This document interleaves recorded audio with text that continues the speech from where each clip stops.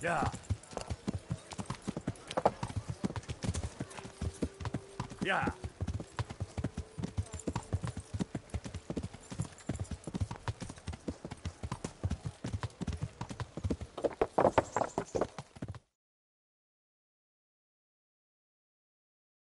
Ah, Hal. Are you going to the meeting with Margrave Jobst as well? I am. What about Istvan? I assume... That we didn't catch him? No. Because if we had, you'd be the first one to know. Have no fear. We'll get him eventually. I hope you're right. Anyway, let's go and see what Jobst wants from us.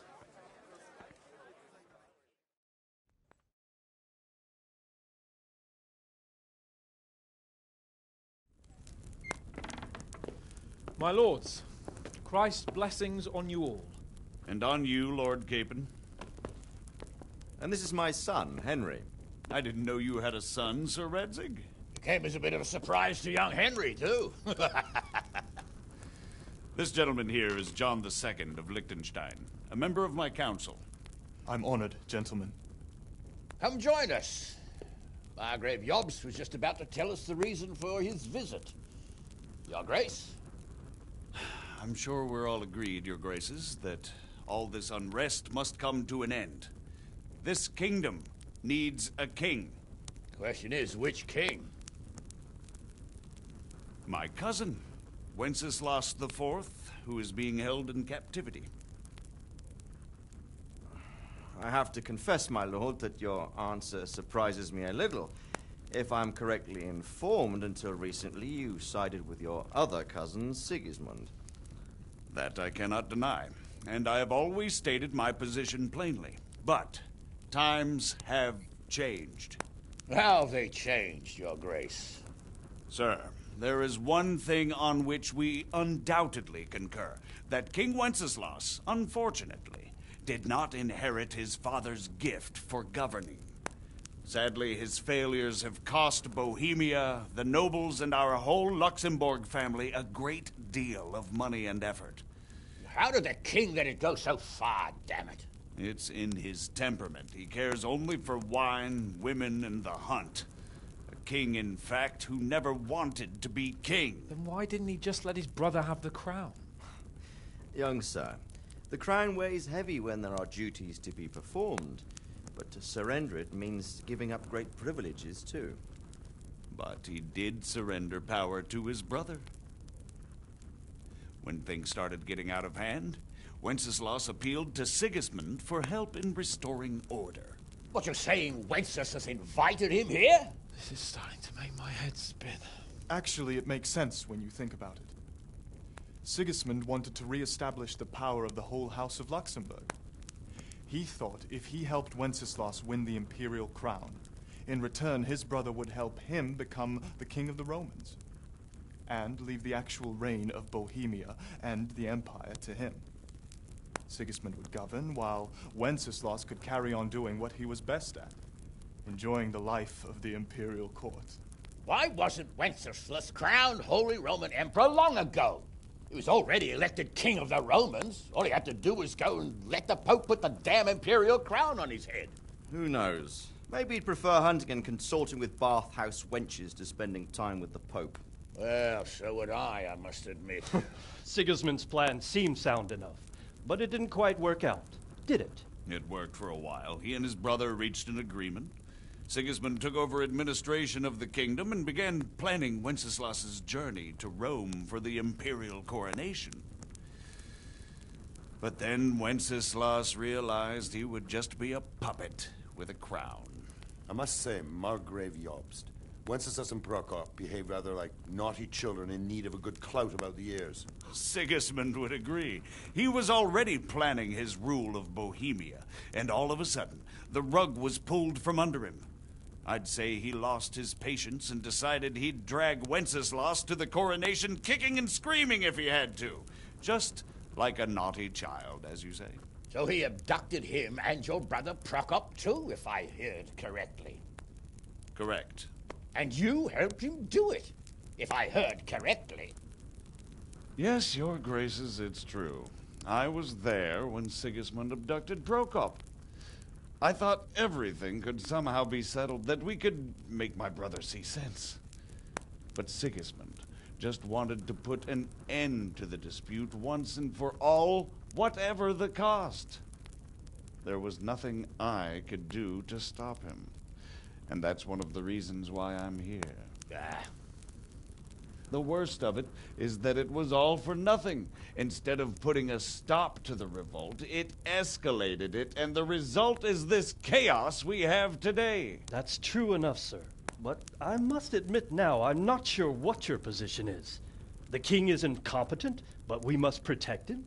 The simple truth, gentlemen, is that for all of Wenceslas's faults, we have no one else. So we'll have to make do with his idleness. People like him, though. But what can we do now? Sigismund has the League of Lords behind him. Otto von Bergolf, Heinrich von Rosenberg. The situation has gotten completely out of control. Now even the nobles of the League of Lords are realizing that Sigismund wasn't the right choice. So now Bergolf is on your side. Are we to assemble an army together with him and face Sigismund on the field of battle? We're not in Hungary now. Such affairs may be settled elegantly, without unnecessary hostilities or expenses. I have negotiated an alliance with the Hungarian bishops, the Polish, and of course the Czech nobility, against Sigismund. Every day he is losing the ground under his feet, and that's why I need your help too. What kind of help, though? Sigismund has a massive army, and Rosenberg, Berghoff, and Prague are behind him. Do you have an army you could face him with? But that's not what I mean at all. There's been a revolt against Sigismund in Hungary, partly due to my efforts, and now he'll have to choose whether he wants to gain the Bohemian crown, which is a very risky enterprise, or hold on to the Hungarian one. He can't have both. And there's a tough struggle awaiting him in Hungary. I'm not sure he'll win, and Rosenberg and Berghoff know it too. They're not stupid. If the Bohemian nobility stands together, they will turn. We are men of little consequence, Margrave. Radzig here lost everything because of his alliance with Wenceslas. Sir Divish came within a hair of the same fate. Even Rattay is defenseless against Sigismund and the League of Lords. What's more, Your Grace, King Wenceslas languishes in captivity in Vienna. He can't rule too well from there. And what do you propose? To sit with your arms folded till the Bohemian lands are turned to ashes like Skalitz? We have to put a stop to this senseless war. And do you know, sir, what the true position of the League of Lords is? I'm not on the best of terms with them at this moment, so you'll have to ask them yourselves. Yes. Why not? I'll go and visit Berghoff at his castle and we'll see what he tells me. You know, that's not such a bad idea, young sir. True. Though a little risky. I doubt Berghoff would harm a blue-blooded envoy. And you can find out what he has to say about developments and what the League of Lords is planning. Then we'll decide what to do next. I'll help you compose a letter to him. I'd like Henry to come with me. Why not? He's proven himself an able investigator, and he'll also be a good bodyguard if anything should happen. And I'll send Sir John here to Kuttenberg to be my eyes and ears there. I believe both your reports will help us get a better grip on the situation. When can you set out? Just as soon as I've packed my things. Excellent. Margrave Jobst and I will draft a letter. Get ready, and we'll meet back here.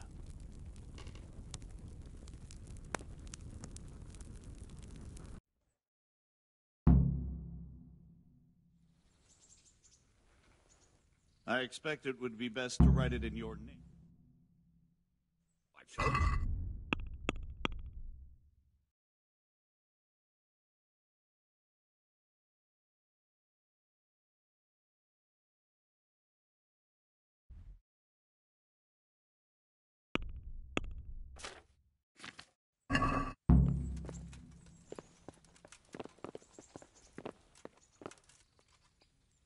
So, it looks like you're... Yes, I can't wait. I don't want to dampen your spirits, my boy, but watch out. These are evil times, and who knows... Don't worry. I know. You've shown you can fend for yourself, but do take care. You'll be traveling as... You'll be there to make sure nothing untoward happens to him. Keep your eyes peeled and your ears wide open. What Berghoff tells you is one thing, but what you see may be quite another. Rest assured, Father. And don't get embroiled in anything else. Just hand over the letter, hear out his reply, and return. Yes. Very well. Berghoff is at Trotsky Castle. I think you'll find it quite an eye-opener. It's one of the finest castles in the land. It's 3 days' ride from here, so unless you hit a snag along the way, you'll be back soon enough. Any questions? I'm getting a bit lost in the Luxembourg lineage. The Luxembourgs have ruled the Empire and Bohemia for almost 100... Wenceslas and Sigismund are his sons, but by different mothers. Jobst and Prokop are their cousins, but instead, they've been in a bitter armed feud for years. Wenceslas also had another brother, the youngest, John of Görlitz, who was most probably poisoned. They seem... Who is he really? The cousin of King Wenceslas. He's the Margrave of Moravia. Until recently, he was... I don't know what led him to do it, but he really is the leader of the resistance against...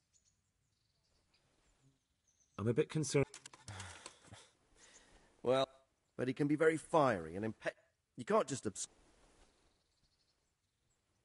Who is this Prokop that Jobst... Jobst's brother, the king's cousin. He and Jobst... Then, they were allies for a while. Betrayed... Politics. The League of Lords and that Berghoff we're off to see. Who are they exactly? The lords of the powerful houses. Heinrich of Rosenberg, Otto of Berghoff, Heinrich of Radetz, and others. They're unhappy with the way their influence declined after Wenceslas surrounded himself with the lesser orders of nobility.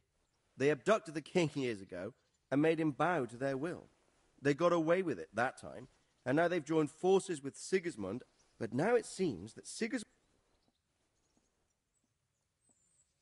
I don't know all that much about Sig. He's the king's younger brother and king of Hungary in his own right. Some say Sigismund is ambitious. Not long ago, and now this is... Rupert of the Palatinate. That's a name. Rupert is the Prince-Elector of the Palatinate. What's a Prince-Elect? The Prince-Electors are dignitaries of the Holy Roman Empire. Some of the nobility in the Empire. So, now we have two kings of the Romans. Jobst sided with Sigismund for a while, but now he switched allegiance. That young man, Sir John of... The Liechtensteins are a powerful Austrian family, with estates in Austria and Moravia. Since the king's being held captive in Vienna, I suppose it makes sense to have a powerful Austrian house. That's about all.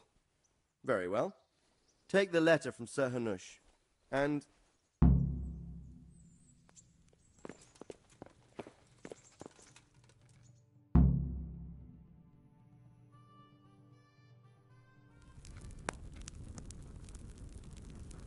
I believe we have written it well, gentlemen.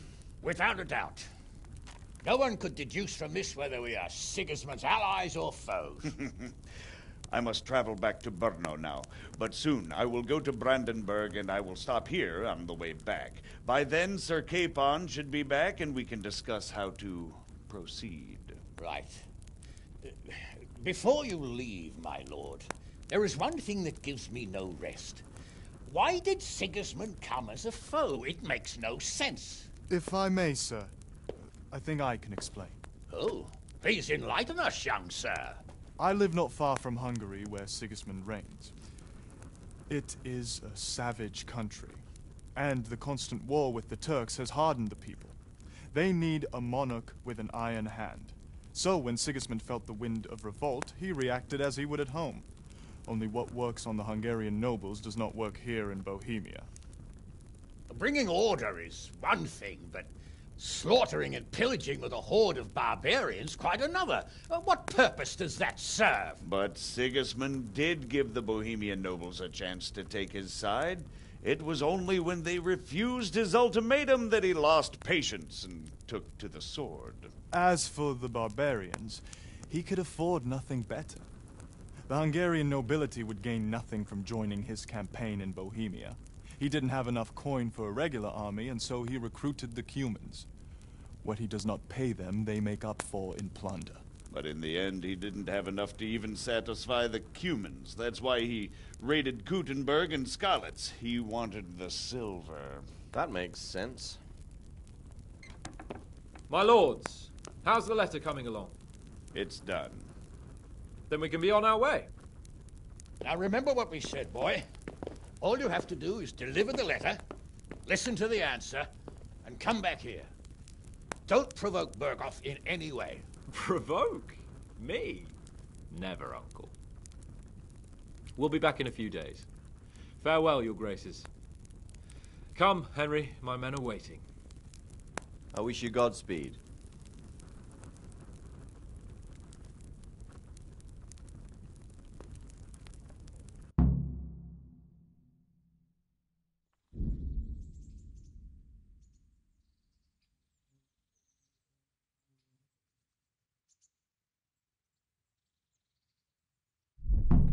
Come now, Hal. My men are mustered in the courtyard. We can get going.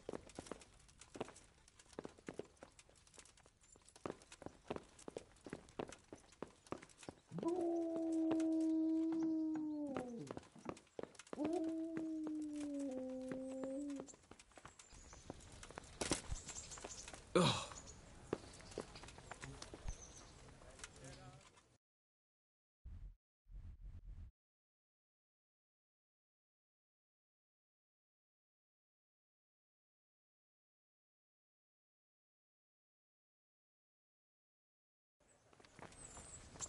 Down.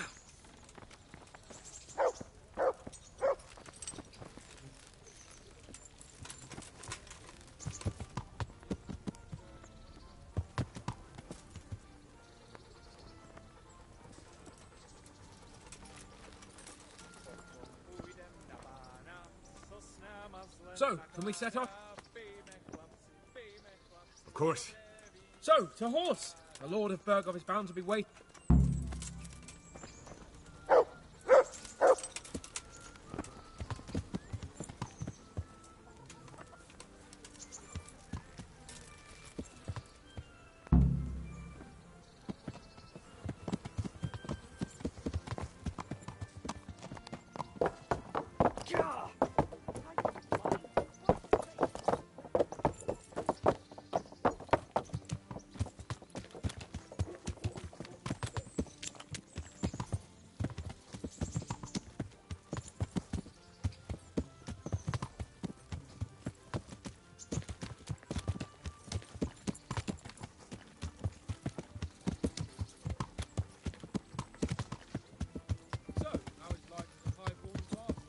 I'm getting used to it. What about Radzig? Has he accounted for not owning up to you the whole time? He explained it. All will be well, I think. Glad to hear it. It's far more acceptable for a nobleman to befriend a noble bastard than a blacksmith's son. Mind you, don't come to blows with a blacksmith, my young lord.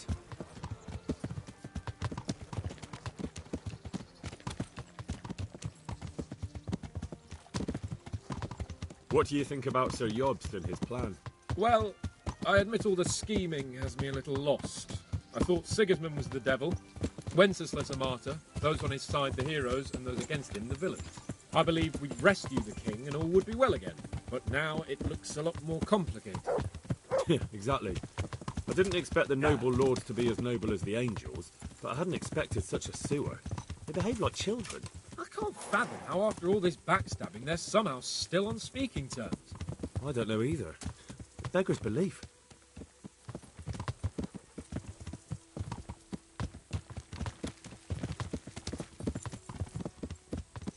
Did you know that King Wenceslas is such a... Feckless drunkard? Not really. And to be honest, I'm not sure I wanted to know. I slept better believing my fate was watched over by a wise and powerful monarch. So did I. What a dismal world when you can't keep trust in your own king. On the other hand, times were better with him here than with him gone. Isn't that the truth?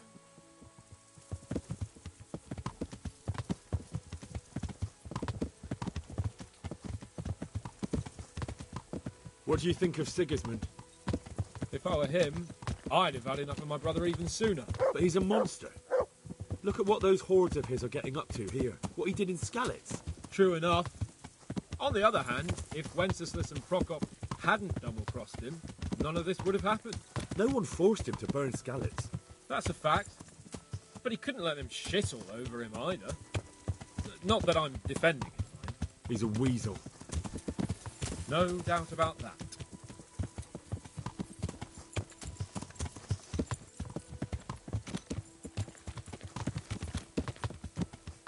Do you know anything about Prokop? Ha! Sir Hanush could tell you a thing or two about him. Why? Last winter, a certain Sir Jan Sokol of Lamberg, a well-known knight, or robber baron to some, tried to occupy the city of Iglau, which was on the orders of none other than Prokop. And what has that got to do with Hanush? Well, he was there with him. Of course, that's not something to brag about in front of Jobst. And what was it all about? They wanted to occupy a city that was on the side of the League of Lords, but despite there being several hundred strong, they didn't take it. For one thing, they couldn't get past the Iglau women, with their pitchforks and cauldrons of hot water. I would never have thought of Sir Hanush as such a rebel.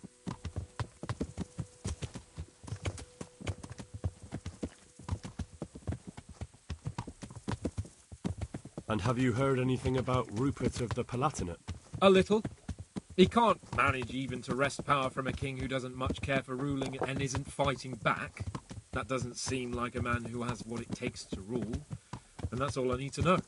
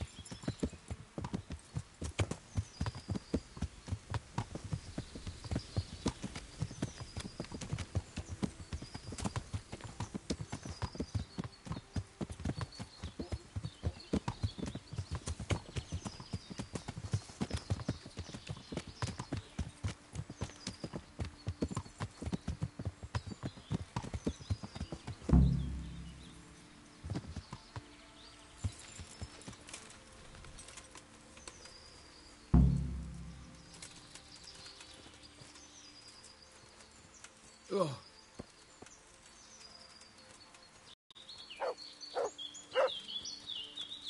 To heel, Mutt. How about it, Henry? Can we go? Are you ready? Of course. At last I'll get to see more of the country. Quite.